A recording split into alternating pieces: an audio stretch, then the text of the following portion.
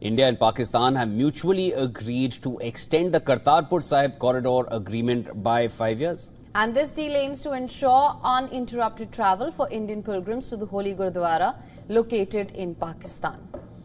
Now, sharing the news of the Kartarpur Corridor agreement's renewal on social media, Indian External Affairs Minister Dr. S. Jaishankar stated that the Modi government will continue to facilitate our Sikh communities' access to their holy sites. According to a statement issued by the Ministry of External Affairs on Tuesday, India has urged Pakistan to waive off any fee or charges for Indian nationals using the Kartarpur Corridor. This request follows ongoing appeals from pilgrims for the removal of the $20 service charge imposed by Pakistan for each visit.